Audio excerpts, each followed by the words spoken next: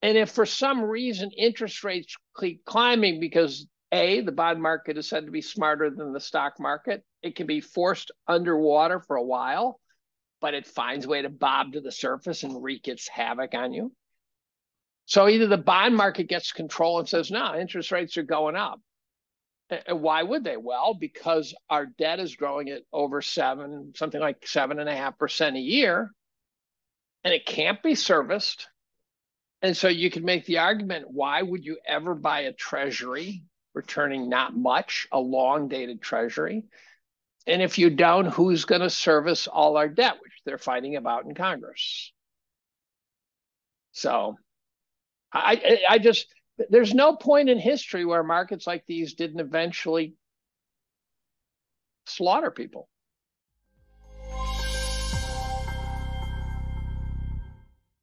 On today's episode of What the Finance podcast, I have the pleasure of welcoming back Dave Collum for a third time. So I obviously didn't scare you off last time, but he's the professor of organic chemistry and leading thinker on markets and the larger world around us. So thanks for coming back on, Dave. Yeah, you didn't scare me off. I've never done a podcast where someone did a hit job on me. Interestingly enough, you just made me think of that. I can't think of one where someone ambushed me. Maybe they didn't. I didn't know it. Maybe you're just too relaxed. You're not. You're just happy to I'm have these not sure open that's true. conversations. I'm not sure that's true. Yeah.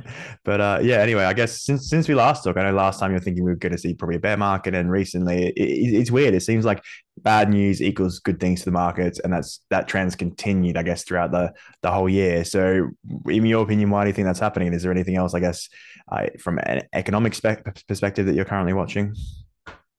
Well, I'm reading a book right now called Bubble in the Sun, which is about the Florida real estate market. I've read so many books on bubbles. I after a while, the guys now get to it. They start to mention something, and I just fill in the blank for them, and but they reminded me that it often takes a very long time for what the markets ought to do to actually do. And I remember, for example, I thought the markets were nuts in '05 and '06. They were more nuts, the real estate market in particular. And then I told my class in '07 and in probably February or March that the banking system was going to collapse. I actually flat out called it. I'd written about it in '02, so I was a little early on that one. Um, and then watched it take seemingly an eternity to happen. And so I think markets have recency bias, and they just the participants just refuse to let go, and so it starts to roll over, and it's like an iceberg calving off from the Arctic, and then once they get going, then all of a sudden it's pin your hair back, pin your ears back time, and then it's over. So it's like an avalanche. And Yeah, are you seeing a similar thing at the moment then? well, so it's moving very slowly. So here's again, I can't remember. I have no idea what we talked about last time, really, besides bear markets. I've been thinking about things lately that have been bugging the crap out of me. So, for example, I just read an article this morning. Nvidia is selling for 29 times sales. Now, who in their right mind would buy a company for 29 times sales? They'd have to grow at a phenomenal rate for decades to finally become fair value. So that makes no sense. RCA back in 29 was selling for 60 or 70 times earnings, and that was considered the bubble stock. So in any case, I read an article the other day about super stocks. And at first I dismissed it because it came off to me as one of those, if you don't own these six stocks, you didn't make any money and therefore you're an idiot, right? That sort of thing. That was my first spin on it. And then I actually thought about it. I said, wait a minute, there's a deeper message there. And I actually couldn't remember where I read about them. So I reached out to Twitter. And of course, everyone sent me articles on Twitter on super stocks. But the idea is that pretty much everything's coming from all the earnings and everything are coming from 10 stocks. Now, the message that most people take from that is you either A, have to figure out what those 10 stocks are going to be, which is impossible, because it's certainly not going to be the 10 of today. It's going to be some new 10. And everything's going to be AI. And I go, monetize that, buddy. And so you can't see that coming. Or you say, well, then you have to index to make sure you just catch the 10 stocks. And then you're doing a momentum trade because you're counting on the nonlinear relationship of the market cap to the index. And to me, the message became, and it quickly registered, that that out of 500 of the biggest stocks in the U.S., 490 weren't making any money. And that's what I focused on. And so if I were to buy a gas station down the road, I first of all would probably pay, I'm spitball this one, maybe pay 5 times revenues for the gas station. So when Nvidia is trading for 30 times revenues, that should bother you. And then I realized that if I own that gas station in 10 or 20 or 30 years later, I had no cash flow. That would have been about the dumbest investment in the history of investments. So we've got 490 of the biggest stocks in the US that routinely return nothing. And therefore, the system is set up for the actual owners to get none of the proceeds of an ongoing financial concern, right? So Microsoft is selling software. That various companies are selling oil and cars and you name it. But somehow the investors aren't getting it. Well, where does that come from? Why is that? And I have a theory, and one I actually bounced off. You're not going to believe this. I bounced it off John Bogle. And I don't know if he agreed or if he didn't understand my question. But I said to him, when we went to indexing, is it possible that no longer was the market being overseen by huge pension fund managers and money managers and stinking rich people who profoundly cared about the results and therefore would say to Jack Welch, you got to get your earnings up, dude, or we're going to sell you. And, our fund is huge. And it's now democratized so that it's millions upon millions of Joe six-packs all over the world, and no one cares about them. And so it's conceivable that once we went to this highly democratized market, that the incentive to pass the booty down to the actual investor went to zero.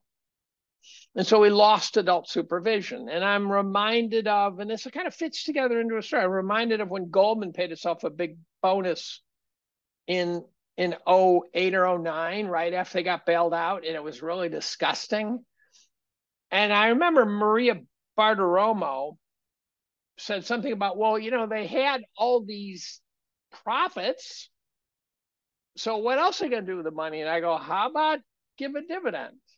You don't need to give big bonuses to your top C-suite employees. They're not. It's not a partnership anymore. It's a publicly traded company, but they view it as their money, not our money. And so Bogle kind of nodded at that idea. He kind of conceded that idea, but I'm not sure he wasn't moving too quickly and not thinking too deeply. But and if that's the case, the other way to think of it is we've got this pie that's been growing at think of it as a big slice of pizza that was owned by rich guys.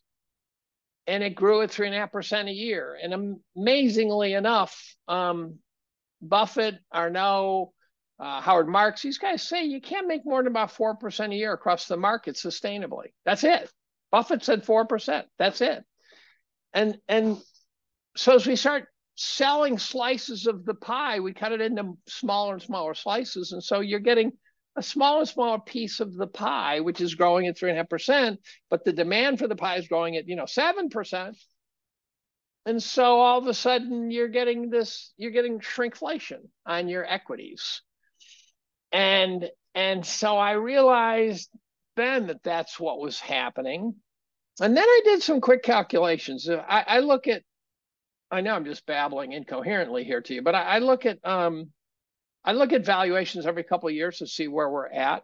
And I use about 25 metrics. And evaluation is interesting because it always has an inherent inflation correction in it, because it's the price of some market over divided by something that also both should track inflation. So price to GDP, price to earnings, price to sales, price to you name it, Tobin's Q, price to book. And so it should just flutter around. Well, it turns out that what you notice if you look at valuations is they troughed in 1981. And we'll call it a PE of 6. I hate PEs because they're the most easily fabricated valuation of them all. And it has grown the valuation, which should just be fluttering around and regressing to the mean. There's nothing more mean regressing than valuation. The valuation's compounded growth 3.5% a year for 40 years. I can't imagine a worse recency bias than that. 3.5% a year, which it will give back someday, because regression to the mean is a force of nature. And this is not some price of the market that can keep going up, but the valuation can't keep going up. And so that's a 3.5% tailwind. What happens in the next 40 years if we have a 3.5% headwind? That's a net 7% flip in the direction of the winds. You're Columbus, you're sailing the oceans, and all of a sudden you got a headwind. You're 7% in your face reversal. And so then I go to, this is, boy, I feel like I have ADHD. Then I go to a plot by Ron Grice of the Chart Store, who's been great to me over the years, sending me all sorts of stuff. He sent me a 100 years of the market, not corrected for inflation, but corrected for the M2 money supply, which is one of the lower money supplies, but it also looks like a pretty good metric for inflation. It's kind of the money supply at street level. And it turns out the markets haven't moved in 100 years, corrected for M2 money supply. And so then the question is, well, then how have you gained it all? And the answer is that you've gotten dividends. And what are the dividends? Well, back decades ago, they were 4%, now they're 2%, which means the markets are 2%, factor of 2 overvalued. Now, when did this all go bad? Well, this is last year, the year before, I noticed that the valuations all took off in 94. It's WTF 1994. What the fuck happened in 1994? And I thought maybe it was the bailout of the bond market, which was in turmoil. Michael Green chimed in and smacked me around a little. I didn't think it was totally necessary, but he has the right to. He's more skilled than me. And he said, no, that's when indexing started. So now we've come full circle on indexing. So it's this tsunami of money flowing into the market. But tsunami of money is either inflation or you can't win because someone's got to buy those assets from you. And your generation, I don't think, is ready to take possession of my generation's assets. There are McMansions out in the countryside that I have trouble picturing a 30-something buying. We overbuilt our houses. You guys not only, I don't think, can afford it, I don't think you'll want it. I think the generational attitudes have changed. Small is better, green, right? The whole thing fits into this small footprint, small energy footprint. What are we going to do with all those McMansions that they can't even heat? My 2 kids combined couldn't buy my house from me. So that's my rant. Yeah, it's really interesting. You covered lots of topics. So from what you're saying there, I guess small minority of the companies are really propping up, I guess, the index, and as companies, they suck. That's the other thing. This is not General Motors, U.S. Steel, RCA. If Facebook went away, would you care? If Twitter went away, would you care? If Tesla went away, would you care? If Microsoft has gained 6-fold in the last 10 years from valuation expansion, just if they give back 6 years of valuation expansion, what a beating that would put on the market. And NVIDIA, right? NVIDIA is romping because of AI. AI to me is a nightmare of nightmares for society. So rooting for NVIDIA is like rooting for payday lenders. Who do you say? Because I guess I think of Microsoft, and it's one of those companies that is in basically everything we do is almost connected, especially if you're working or if you're doing anything like that, you're connected to Microsoft. And then I think of Nvidia and I say, well, it's, there's these industries going forward which are going to be government backed, and you probably shouldn't bet against them. And Nvidia semiconductors and Nvidia seems like one of those. So then would you say maybe there is a reason that they're so highly valued? Oh, there's a reason why they're so highly valued. Yes, I agree with that. You a Toyota Camry is a great car. If you paid 140,000 for one, it would be a bad idea. So the fact that these companies are important and do important things doesn't mean that you can win by overpaying. And there will be some moment in time where people say, holy shit, based on the price I'm paying, the market right now, the Case-Shiller PE is something like 30. The price you are paying for that market says that you're going to make about 3%. You're being paid, you're getting 3% return on that investment. Now, what's going to happen? Well, maybe you're going to get 3% for the rest of your life. Maybe they're going to grow at 20% for the next 2 decades and catch up. But you've never, ever, you can't find a moment in history where collectively you can have this many overpriced monstrous stocks that didn't eventually inflict horror upon their owners. And as Edward Chancellor said in his book, The Price of Time, another one of these doom books, but Chancellor's great. So as soon as it came out, boom, I nailed it. He said that interest rates below 2% always lead to a shit show. Always. Where'd we get to? 0. Right? We had corporate junk bonds returning, I don't know, 5 or 6%. Argentina was returning 5%. Brazil, Greece. These are horror stories. And if for some reason interest rates keep climbing because the bond market is said to be smarter than the stock market, it can be forced underwater for a while, but it finds a way to bob to the surface and wreak its havoc on you. So either the bond market gets control and says, no, interest rates are going up. And why would they? Well, because our debt is growing at over something like 7.5% a year, and it can't be serviced.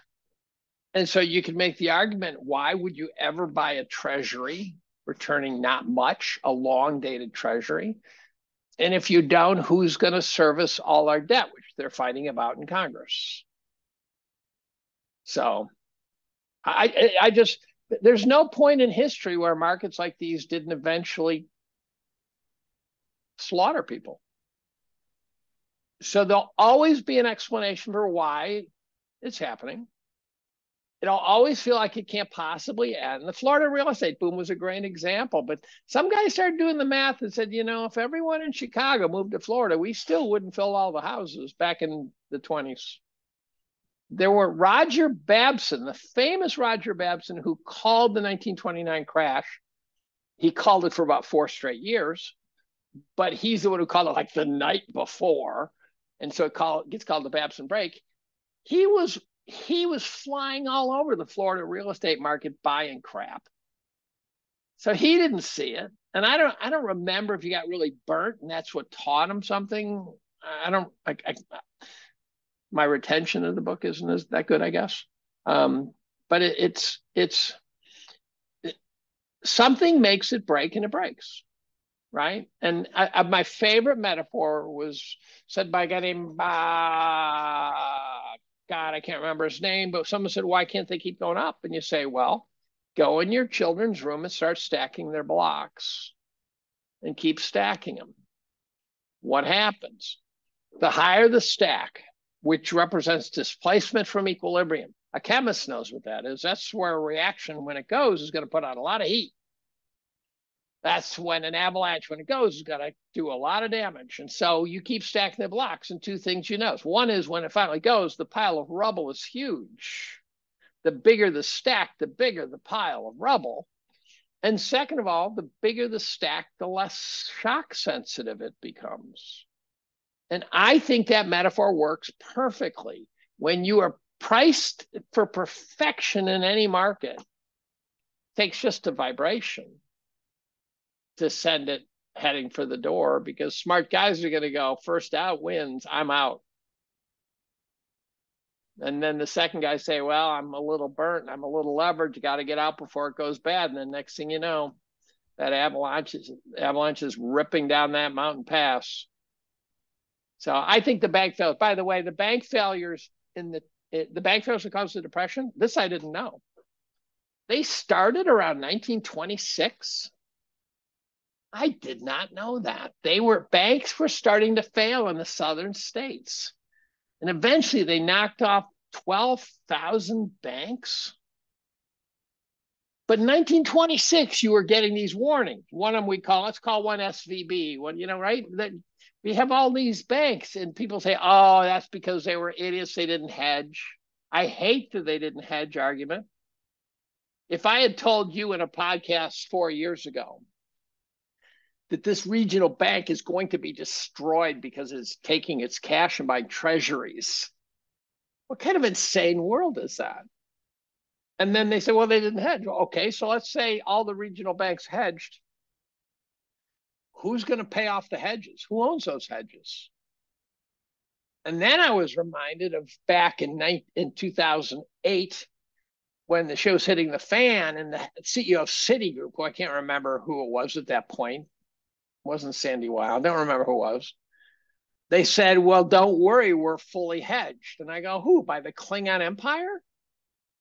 Who can hedge Citigroup? How many hedge funds does it take to hedge Citigroup?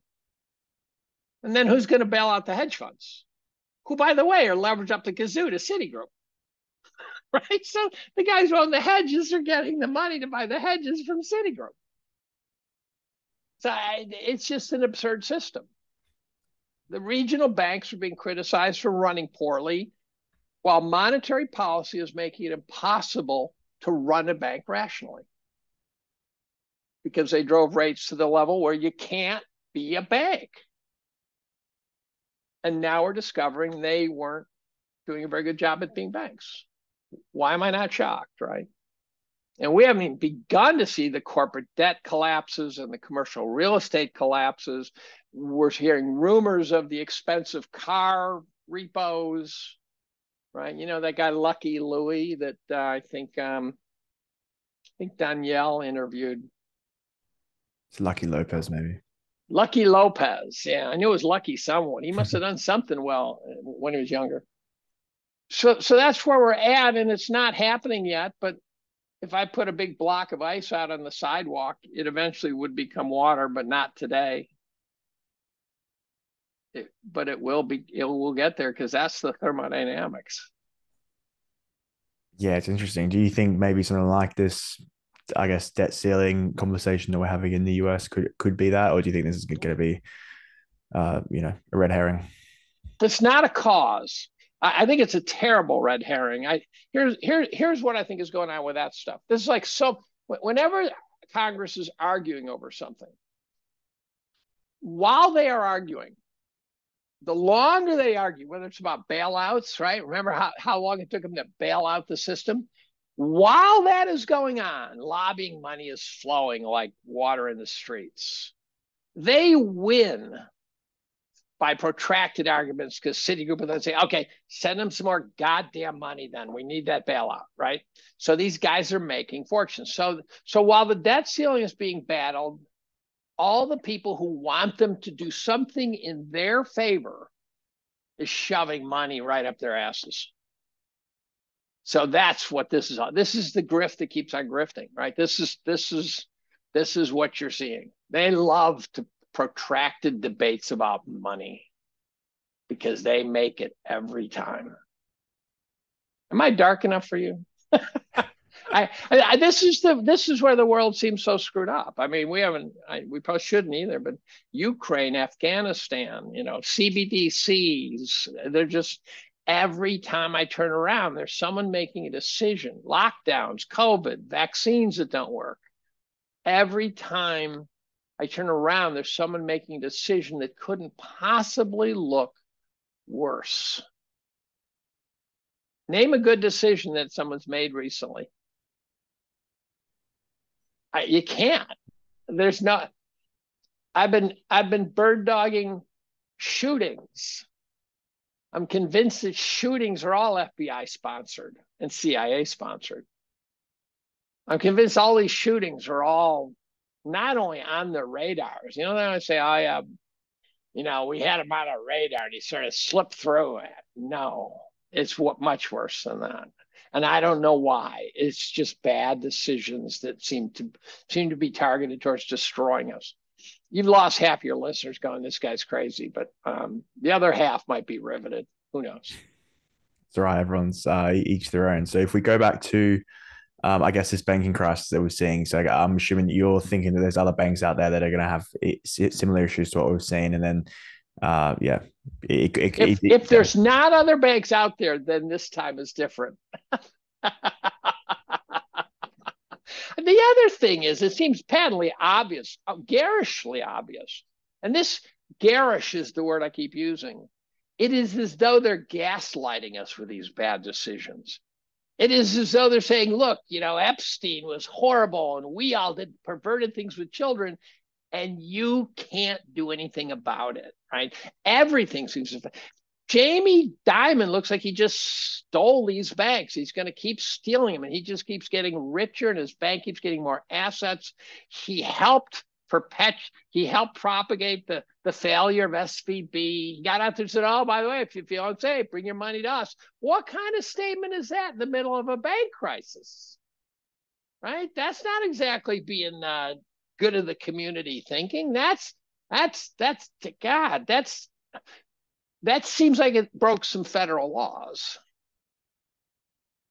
Well, they can just change them afterwards and let them buy the bank, even though they're higher Yeah. than. And meanwhile, Silicon Valley put a torch on. So here's a bank that's supposedly as important as Silicon Valley, and big swing and Dixon Silicon Valley start talking about how they're going to go under. Who are they? Who's Peter Thiel working with? I'm not going to say for, because he doesn't need to work for it. Who's he working with? Why did he go out and say Silicon Valley Bank's going to go under? Well, I don't get it.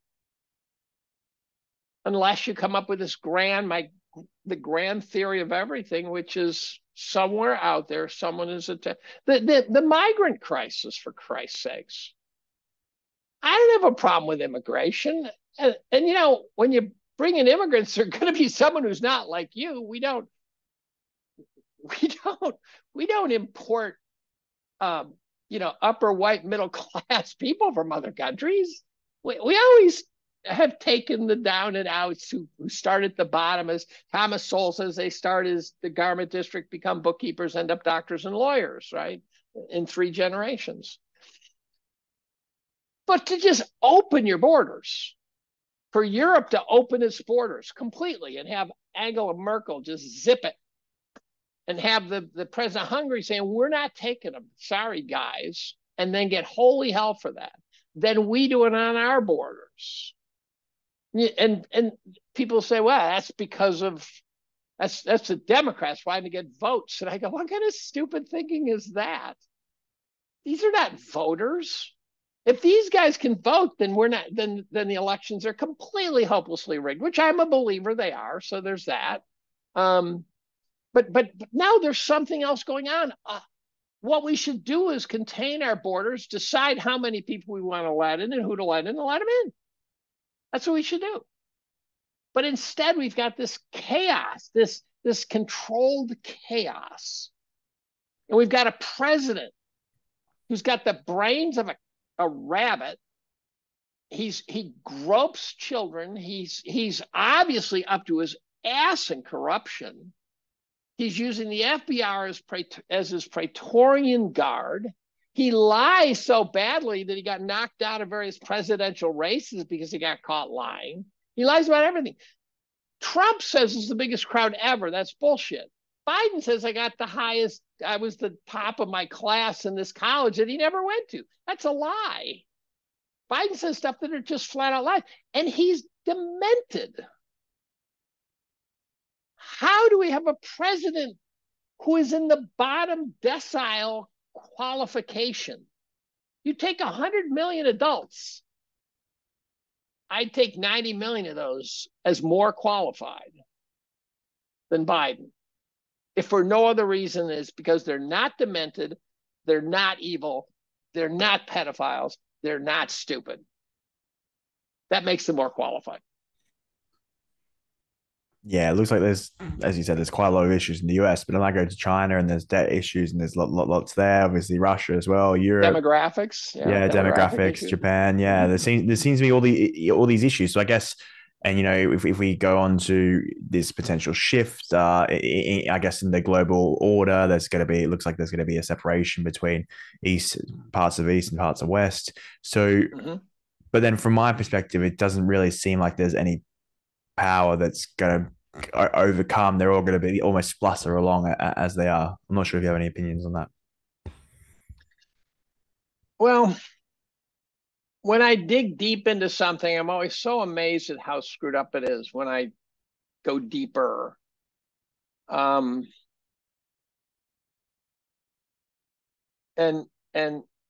so I assume no matter what layer of the onion I'm at the wrong one. Klaus Schwab is just a comical character. He represents Mordor in some way. The Eye of Sauron is watching us in some way, but it's not Klaus Schwab. He's an orc, to keep the metaphor running. And then the question is, what's it all about? It seems to be about globalism. It could have to do with eugenics. It could have to do with, I'm a big believer in resource depletion as possible. Now, if you were at the top of the food chain, and I don't think the guys at the top all work together. I think they all just share a common interest of staying at the top of the food chain. You could imagine being able to see, contrary to what Elon Musk just said the other day, that resource depletion is a huge issue. If we replaced all the cars in the United States with electric cars, we'd consume all known resources for a number of metals. So that's a stupid idea. I just read an article this morning in Forbes about 5 questions that no one in that world seems to be able to answer. And so then the question is, Whitney Webb said it well. She said that it's estimated that the natural resource world we live in is a $4 quadrillion market. She says, I think they're going for that. So they do want to strip mine the world of its cobalt and its uranium and its fossil fuels and you name it. And it's a big grab. I just can't piece it together into a coherent picture, and it might be because there's not a central nervous system, right? It might be the red tide. It's just the red tide. The ideology is taking root, not the people, the ideology. That's an idea that came out of a book I just finished on totalitarianism by Matthias Desmet, The Psychology of Totalitarianism. And he says that the ideology takes root both at the top and the bottom. So in many ways, the people at the top are as duped by the new ideology. So the new ideology seems to be a form of socialism. That's a progressivism gone wild. And it's possible that it's that idea is what I'm sensing. There's this gigantic gravitational pull of socialism. And that's a big tent. So that kind of covers a lot of otherwise mysteriously seemingly unconnected things. Yeah. And I guess if we just stick to that point at the moment, do you feel that, in the 70s and 60s, there was this push, I guess, more to the left, and then people got sick of high inflation, and there was lots of issues, I guess, trade unions having lots of power, and society really struggling to run, and then there was almost a push to the opposite, to the Reagans and to the Thatchers, to a bit more right. Do you see maybe potential similar trend occurring where there's going to be this massive swing one way, and then 10 years later people realize like, oh, that doesn't work, and then this constant swinging, I feel like, from one to the other? Could be. A better analogy might actually be, um, I've got this theory that FDR wasn't as left and as clueless as the right wingers think. So, he's a hateable guy to the right. I have this notion that FDR was looking at the world in which we were trying to figure out how to run an industrialized society, which in 1930s was really just getting on its feet, and then had fallen down and done a face plant. And the capitalists had shown that they didn't really know how to do it without a disaster. That was the Great Depression. The Trotskyites were making headway, saying, hey, we should be running this world top down, right? This should not be free market ideas. We should have a central nervous system constructed by smart people and powerful people. And FDR might have thought more like a right winger, holy shit, we're about to lose if we don't put a safety net underneath Joe Sixpack. And so one could argue that he realized that capitalism had to sacrifice significantly to not lose that battle.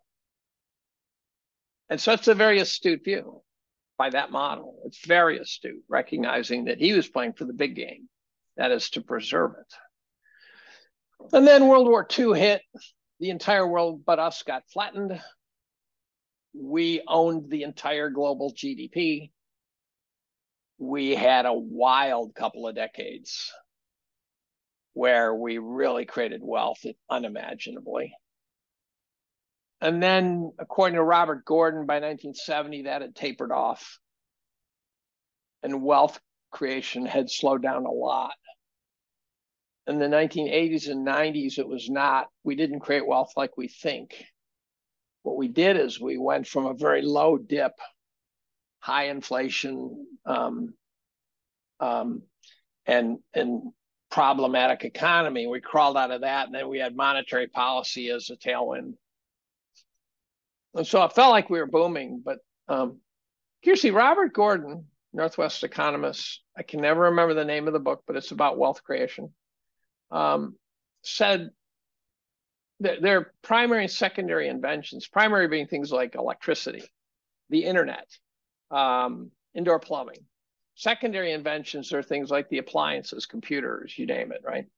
And he said the best decade for wealth creation for secondary inventions was the 1930s. We created more appliances in the 1930s, more things to make our lives better in the 1930s. We just weren't in a great place to fully exploit it. So we could, I think we're in that situation now, that this idea that AI is going to be the next huge boom. I really think it's potentially a very bad idea.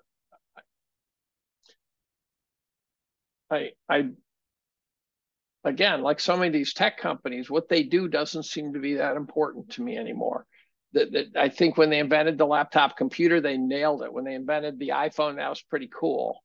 When the internet got up and running, that was great. But what have they done lately? What has Apple done that's new? Forget about make money. That's not new. What has Apple done that's new, right? What's come since Steve Jobs first pulled the phone out of his pocket? Nothing. The cloud. I don't know. So again, Facebook, if they were destroyed tomorrow, we would be better off. They put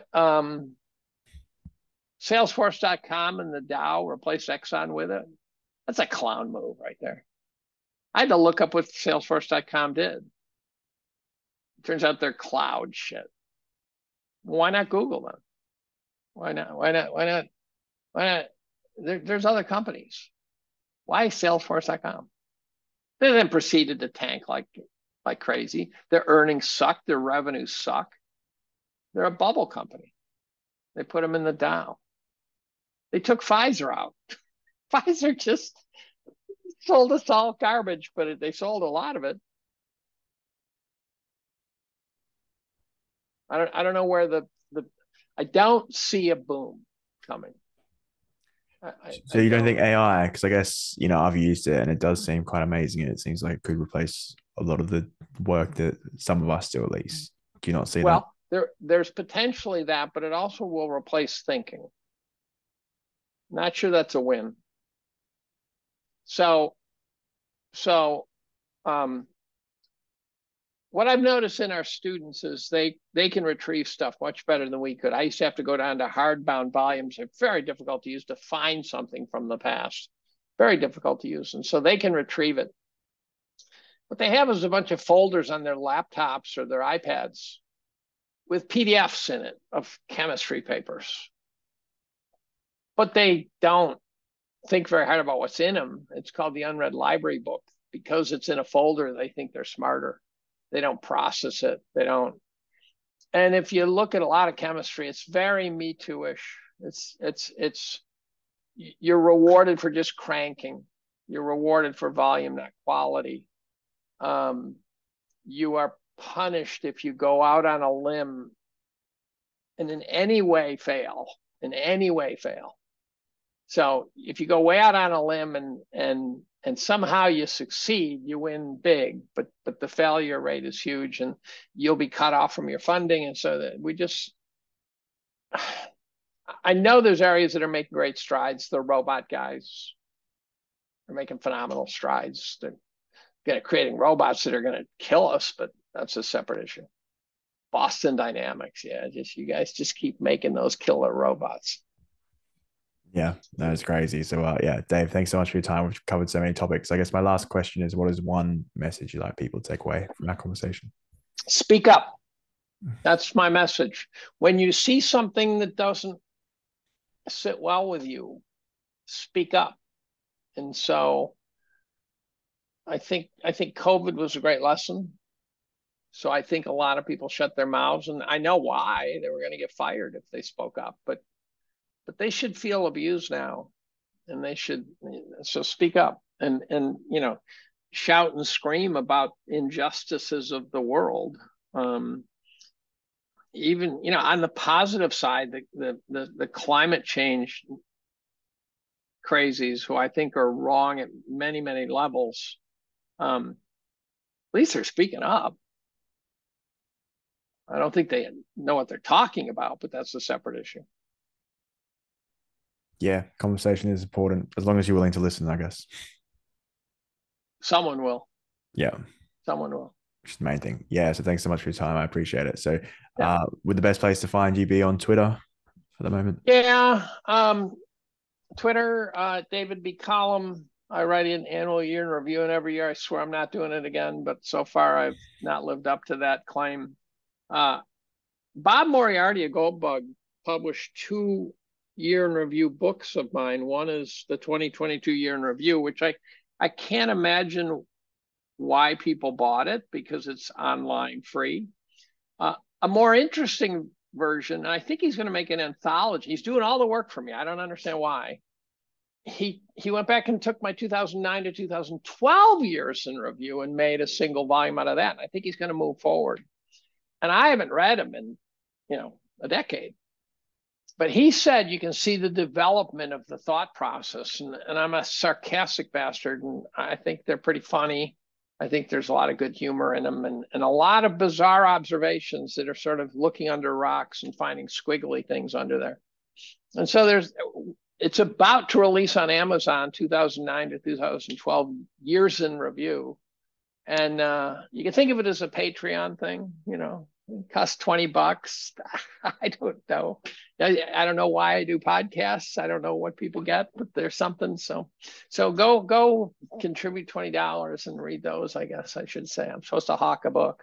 I'm not doing it for the money. I don't think the money's big enough to do it for that. But I have fun writing. Yeah, definitely. I really enjoyed last year's one. I'll definitely have to look into that and get through three in one book. That'll Well, be they're great. much shorter. They're much. That's why I Okay. put them together. They're much shorter. They started out as just a handful of paragraphs in some ways, but um, I should go back and read it. I should find out how full of crap I was back then. Um, but I'll see how you've evolved. yes, exactly, Yeah. exactly. Yeah. Thanks again for your time. I'll put that on the description below. Thank you so much for listening. And if you enjoyed the episode, please subscribe and click the bell icon so you are notified when new podcasts are released. I hope you're leaving with some great value about investing, trading, and finance. See you on the next show.